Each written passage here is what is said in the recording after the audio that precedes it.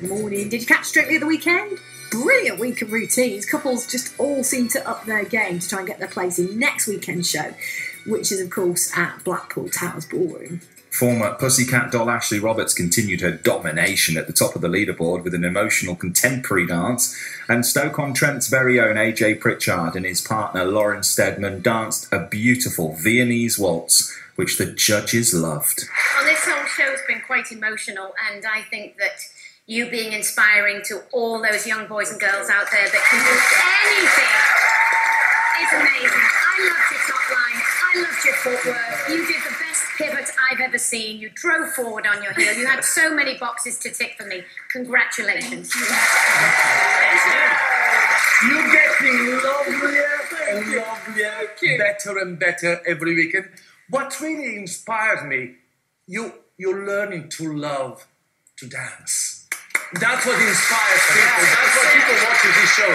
It's people like you that give you this kind of wonderful, uplifting video. Go out there and dance and love it. Yes. Thank you for that, my love. You're right. I felt you were dancing, actually, for the first time tonight. And without judgment, which was so important. Absolutely brilliant. Oh, wow! And absolutely brilliant from Craig. AJ is on the line with us now. Morning. Morning. Good morning. What more could you want? Absolutely brilliant from Craig.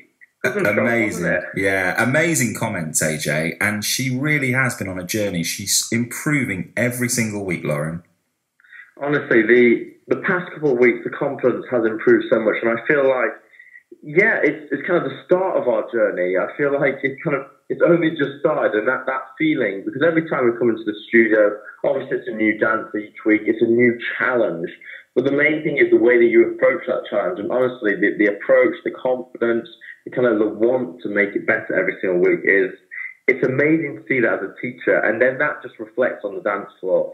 I think it was Bruno that said, like, go out there and dancing and not worrying about what people are saying or being judged, and that really sells that confidence, and that it sells the dance. It sells it because it becomes a real dance. The way that Craig said, I felt like you danced, you didn't just do steps.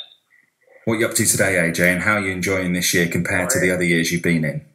I'm in the studio already. We started at 8 a.m. this morning. I'm in Loughborough now. I was in London last night, but now we're in Loughborough, heading northernly towards Blackpool.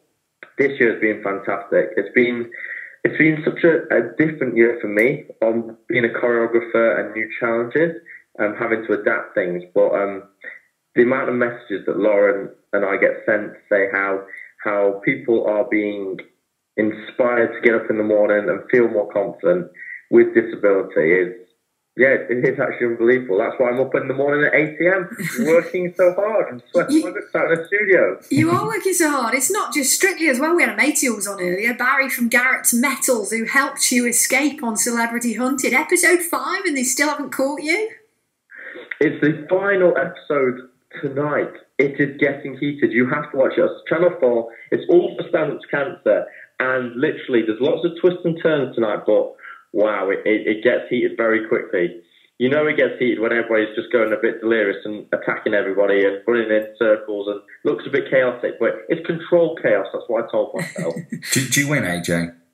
Well, I can't say that. You have to watch it. It's worth a try, it's worth a go. We look forward to watching it. Thanks, AJ. Good luck for this weekend in Blackpool. Thank you. Bye. Our local Strictly dancer, AJ Pritchard.